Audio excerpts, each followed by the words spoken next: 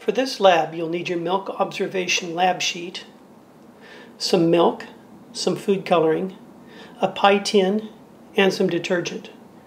I'm using non-fat milk in this experiment, and I'm also using liquid dish detergent. For step 1, you'll pour a little bit of milk in the bottom of the tin. It really doesn't matter how much, just so that you cover it barely. Step 2 says what's going to happen when you put drops of food coloring into the milk. At this time you should pause the video to think about that and to write down anything you already know about these chemicals of milk and detergent and food coloring. Then write your hypothesis on the lab sheet where it says what do you think will happen.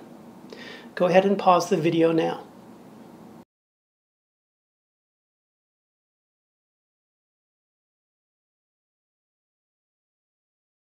Now we're going to add the food coloring. And as we do this, we're going to write down 3 observations. I'll use some different colors. Here's a drop of blue.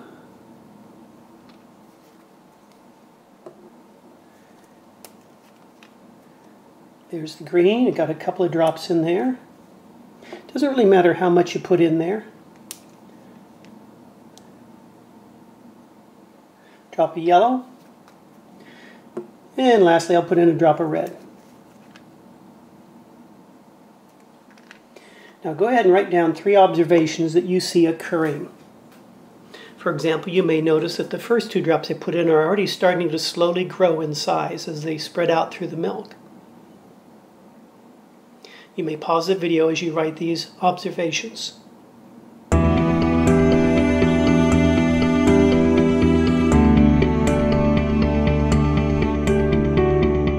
You should also draw a sketch at the bottom of the page on step 3 where it says draw a sketch of your observation after 5 minutes. Go ahead and pause the video now so that you may do that.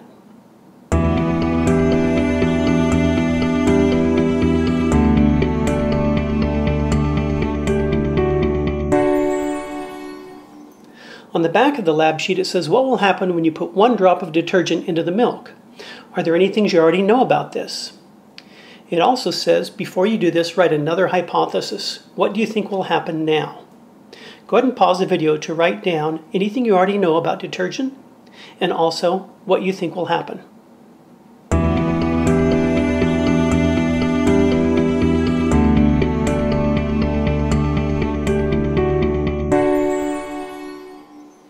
Okay, here we go with a drop of detergent. Let's see what happens. I'm going to try to squeeze in just 1 drop. I got about a drop and a half in there.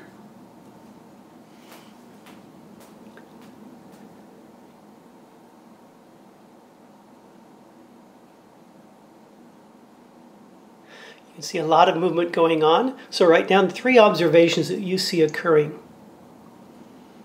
I'm going to zoom in for a little bit better view.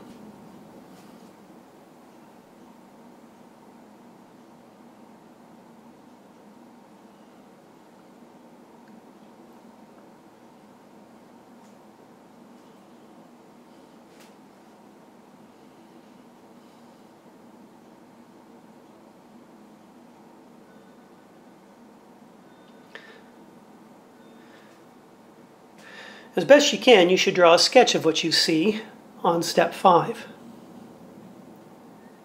You may pause the video to draw your sketch.